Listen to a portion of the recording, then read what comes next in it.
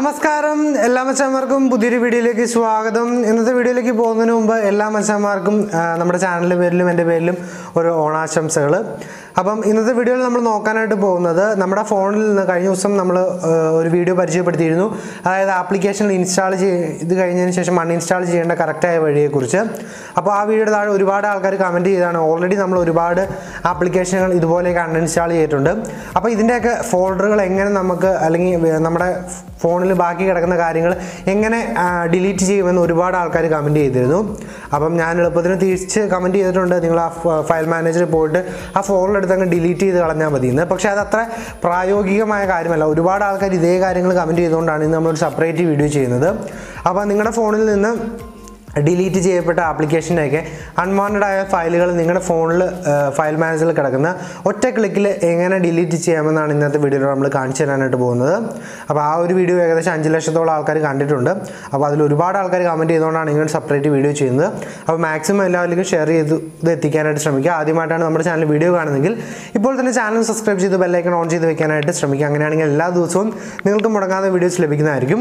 അപ്പോൾ ഒരുപാട് സമയം ഞാൻ കളയുന്നില്ല. അപ്പോൾ ഇത് ചെയ്യാനായിട്ട് ഞാൻ ഡിസ്ക്രിപ്ഷനിൽ ലിങ്ക് കൊടുത്തിട്ടുണ്ട്. ആ ലിങ്കിൽ പോയിട്ട് ഒരു ആപ്ലിക്കേഷൻ ഡൗൺലോഡ് ചെയ്യുക.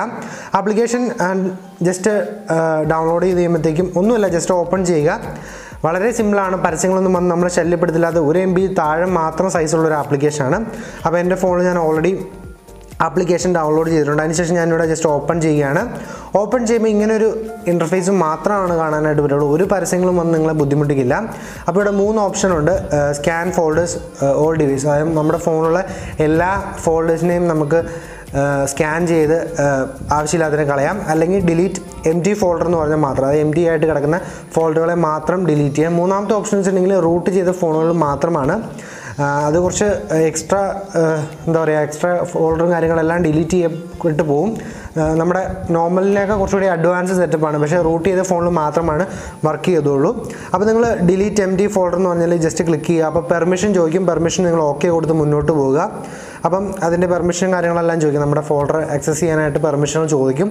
അപ്പം അതിനുശേഷം നമുക്ക് നമ്മുടെ ഫോണിൽ നിന്ന് ഒരുപാട് എംറ്റി ഫോൾഡറുകൾ ഡിലീറ്റ് ആയി പോകും. എംറ്റി ഫോൾഡറുകളും അതുപോലെ തന്നെ ഇങ്ങനെ അൺവാണ്ടഡ് ആയിട്ട് കിടക്കുന്ന ഫോൾഡറുകളെല്ലാം ഡിലീറ്റ് ആയി പോകുന്നത് കാണാൻ സാധിക്കും. അപ്പോൾ ഇവിടെ തന്നെ നിങ്ങൾക്ക് കാണാൻ സാധിക്കും ഓരോ ആപ്ലിക്കേഷൻ്റെയൊക്കെ ആവശ്യമില്ലാത്ത ഫോൾഡറുകളെല്ലാം ഡിലീറ്റ് ആയി പോയിരിക്കുന്നത് കാണാൻ സാധിക്കും. അപ്പം നിങ്ങളുടെ ഫോണിൽ എന്താ പറയുക, എന്തോരം ഉണ്ടെന്നുള്ളതനുസരിച്ചിരിക്കും ഇത് എടുക്കുന്ന ടൈം എന്ന് പറയുന്നത്. അപ്പം ഇവിടെ എല്ലാം സ്കാൻ ചെയ്ത് കണ്ടുപിടിച്ചിട്ടുണ്ട്.